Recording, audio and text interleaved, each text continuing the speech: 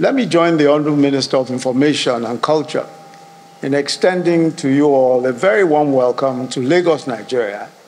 And in particular, we welcome the Secretary General of the UNWTO, Zura, and his team. Thank you for partnering with Nigeria to host this first-of-its-kind conference and for choosing Nigeria as the platform for showcasing African culture in this way.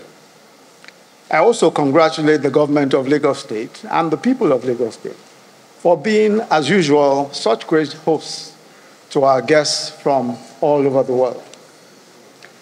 I must not fail to mention that we gather here, and I think this point has been made, at our iconic National Arts Theatre, built in 1976, 46 years ago, in preparation for hosting the second African Festival of Arts and Culture, FESTAC 77th, as it was then called, where we welcomed over 17,000 guests from all over Africa, the diaspora, and around the globe. And I think it is symbolic that this conference, which focuses on rebuilding and restarting tourism, is being held here in our own rebuilt and refurbished National Arts Theatre. Excellencies, we must also commend the UNWTO for the great work that it has done through the years, and especially the admirable way that it guided the industry in the bleak and uncertain months of the pandemic. Your bold and informed approach to guiding and advising the tourism world on restarting tourism in the aftermath of the pandemic has been pivotal in the very quick recovery of tourism worldwide.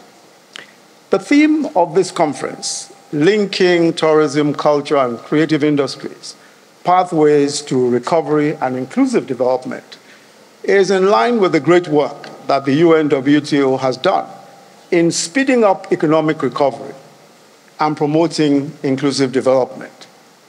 Tourism has already established itself, and we've heard quite a bit of this already, as perhaps one of the top job-creating economic sectors.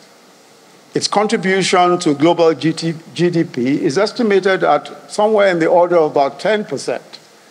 Before the outbreak of the COVID-19 pandemic, 1 out of every 10 jobs worldwide depended on tourism. And the aggregate of international tourist arrivals reached 1.4 billion people as of early 2020, before the COVID-19 broke out. Tourism opportunities and jobs are inclusive. They cut across all income segments, from the millionaire entertainers to the janitors in hotels. Jobs are gender sensitive, men and women take on all of those jobs, and accommodate rather than discourage those who speak other languages other than the local languages. But tourism is possibly also the most profound unifier of all economic activities. First, because it's the greatest eye-opener. Those who leave their communities and visit other places are more likely to understand other people and respect their cultures, their creativity, and their wisdom. When you hear the proverbs of the Kikuyus of Kenya, or the Fulas of Guinea, or the Igbos of Nigeria, you will no longer think of them as barbarians. You will quickly recognize the richness of their ancestry and the nobility of their thoughts and ideas. All notions of equality of human beings, of respect for human dignity, make far more sense when we interact with other people. And it's only tourism that assures that interaction. But perhaps more importantly, tourism provides us humans an opportunity to do what we like to do best, to achieve the deepest desires of our hearts, which is social interaction, enjoying the company and the friendship of people from all over the world, reaching across race, across color, across language, to connect with our common humanity. The bridges that we employ, those bridges that we employ to cut across culture, to cut across language, are usually our cultural genres, our arts, our music, our crafts, our dances, our cultural festivals. Music, for example, as we all know, is a global language. Even those who don't know the meaning of the words of a song enjoy the rhythm. And some find out the meaning of lyrics, discovering the cultures and ideas that inspired them. But let me just test that theory of mine. That is that you don't need to understand the words of any song to enjoy it and to be able to sing it. And that music is indeed a global, very, very global language. Let me just test that theory. How many people know this song? Koni baje o, Koni baje o, let me see you go lo lo lo. Don't know it. Okay. Okay, let's sing it. So let's sing it together. Koni baje o, let me see you go lo lo lo. Let me see you go lo lo lo. Buga. No. Wait a minute. You know the buga has to be a real buga.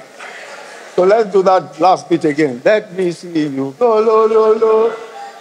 Go lo lo lo. You got it.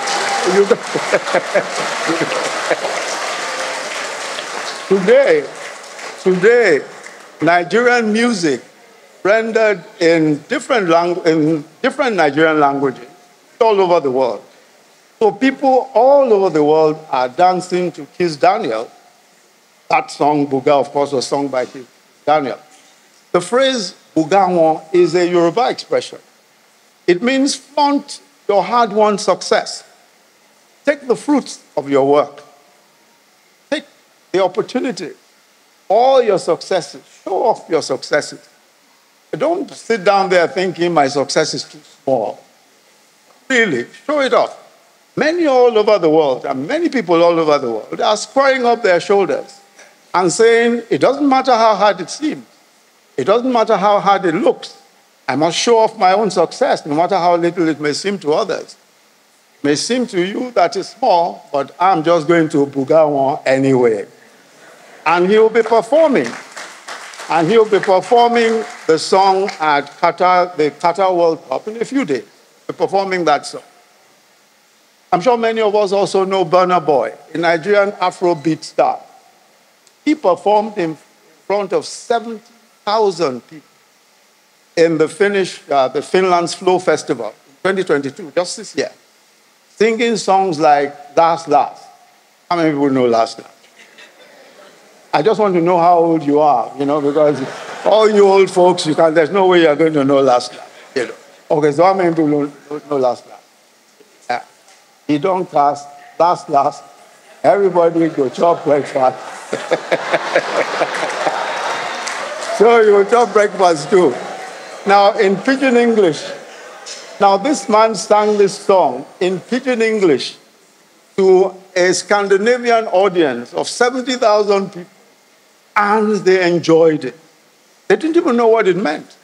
What does it mean to say, don't cast, last, everybody go chop breakfast?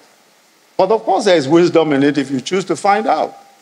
It means that at the end, we're all going to matter. We're all going to succeed.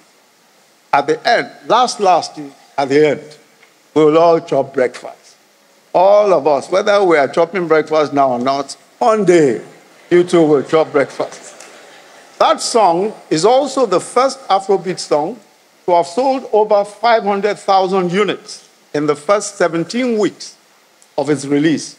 First 17 weeks, it sold over 500,000 units and is now been certified for gold in the USA. So this is a great song, accepted all over the world. Another Nigerian artist, Ashake, I'm sure you all know Ashake. Who knows Ashake? You know Ashake. Who sings in... I know all these old folks. I can see you all. There's no way you're going to know, but we'll teach you. We'll teach you. Ashake, who sings in Pidgin English. Of course, you know he sang the song, Organize. Every other day I organize. Some of us are wise. Every other person overwise. You don't know the song. Anyway, I'll teach you. Let me tell you. So this song So this song is saying, organize, organize.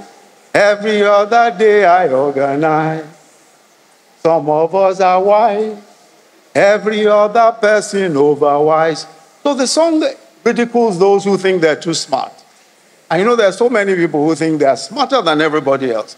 So this song is saying, come on, we're all wise, we're all smart. Don't ever think that you are smarter than everybody else. Now, these are street slangs. These songs are street slangs in Lagos and perhaps in some other urban parts of Nigeria. But the world loves it. And this particular artist, Ashake, in his show at the O2 Arena in Brixton in the UK, sold out to an international audience in less than 5 minutes. As soon as the tickets were put online, in less than 5 minutes, the show had sold out.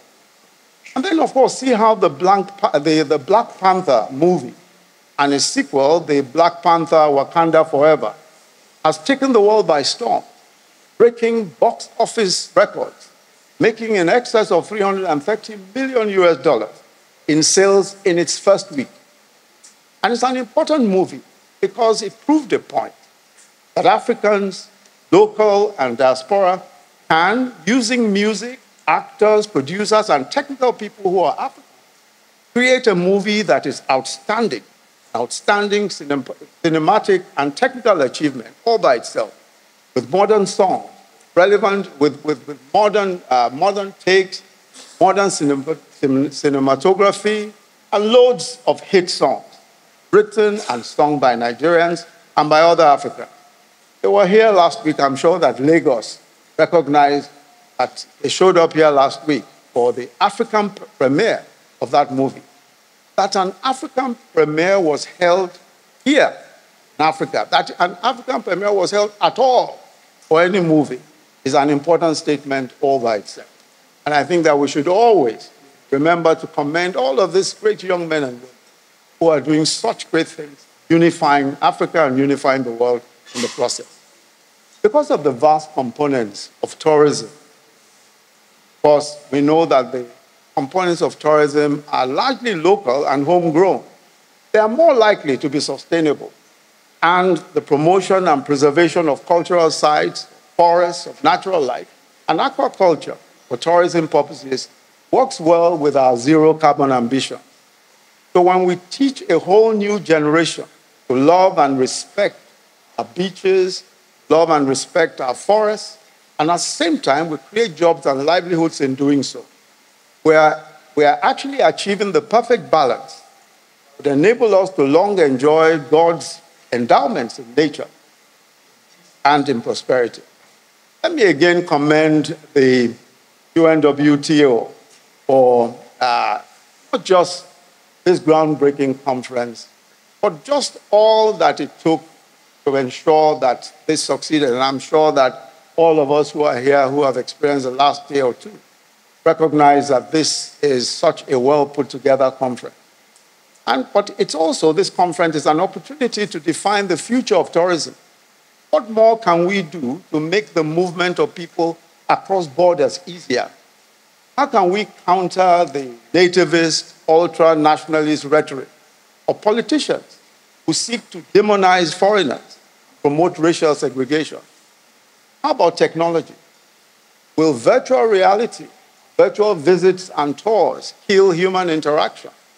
Or can we turn virtual reality to advantage for tourism? So many questions. I'm sure that this gathering of experts and industry players, and enthusiasts, will find answers and keep finding answers. The good thing is that this is only the beginning of this important conversation. So while wishing you a very enjoyable and fruitful deliberations as you continue in the conference, it is my very special pleasure and privilege to formally declare open, and I'm sure that we have already opened it in our various ways, to formally declare open the UNWTO Global Conference on Tourism and Culture and Creative Industries, Pathways to Recovery and Inclusive Development. Thank you all very much. God bless you.